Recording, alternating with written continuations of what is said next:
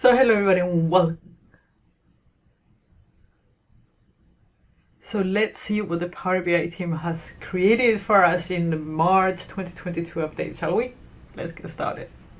Okay, first of all, they want to warn us the new format PANE is here to stay, and in May you will not be able to disable it. So make sure that you start checking it out, get feedback. You can get feedback directly, from Power BI. You don't need to go to ideas.powerbi.com. So do that and get used to it because it's here to stay.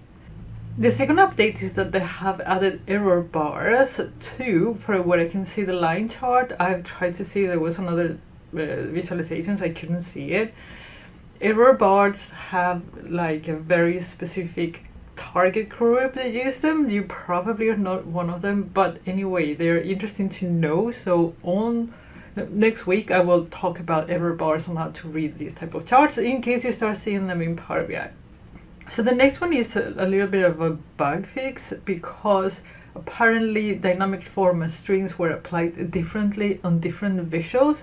So now they have fixed that. So for analysis services, data sources, and calculation groups, dynamic format strings will now be supported for all categorical visuals. Okay. So now the most controversial update this month is Azure Maps or Azure Maps. Here's the thing, there's a good, very, very good update on Azure Maps, and it's that it has now a location field. Before you had to have latitude and longitude in order to be able to use it, and for most business use cases you don't, and it's a mess to have to go and grab it. So now you can have location, which is actually very, very good. That's not the controversial one. The controversial one is they have added pie charts that were the same that we have had on the map visual in Power BI to Azure Maps. And the Power BI team has got already enough heat, so let's move on. So for Power BI files that have sensitivity levels applied to them, there was a 2 GB file size limitation. Is gone. So now you can save even when it's bigger than 2 GB. And last but not least, I reported last month that the multi-car was now able to cross-filter all visuals. Well, apparently it didn't ship. I actually didn't notice. But if you did notice, it's now back. So in this version, in March update, is now available. So for the Power BI service, they have made some updates on the Dataset hub home. And you have now 3 tabs. You have the possibility to see all datasets. You have the possibility to see the ones that you create and you're responsible for. And you have the possibility to see the ones that your organization has promoted.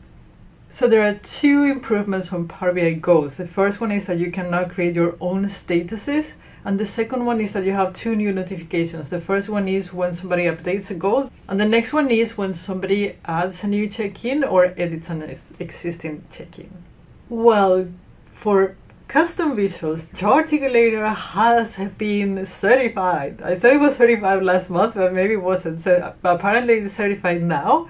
And they have added some bug fixes. One of the ones I think they have added is that you can now specify how many ticks you have on the X and Y coordinates. Oh, it's super cool, among other things. So yeah, give it a go.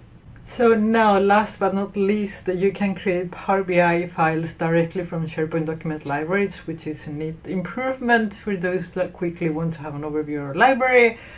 You are going to see a new layout for home that is supposed to be easier to read. And the last one is updated slicer defaults for accessibility improvements, and they gave a JSON snippet. I would love for the Power BI team, every time they add a new property to any visual, that they would give us a JSON snippet also. So fingers crossed they'll do that. That's all, folks. What's your favorite one? I mean, this has been like not many updates this month. For me, it has to be like the location for Azure Maps. That's going to be definitely useful. If you say it's the pie charts on Azure, you and I need to have a serious talk. Okay, guys, girls, ladies, have a fantastic weekend. I will see you again next week. Let's talk about error bars. What the heck is that? And I'm very, very, very close to actually finishing the new JSON template. Hopefully next week. We'll see. I'll keep you informed. Anyhow, good weekend. See you next week. Bye bye.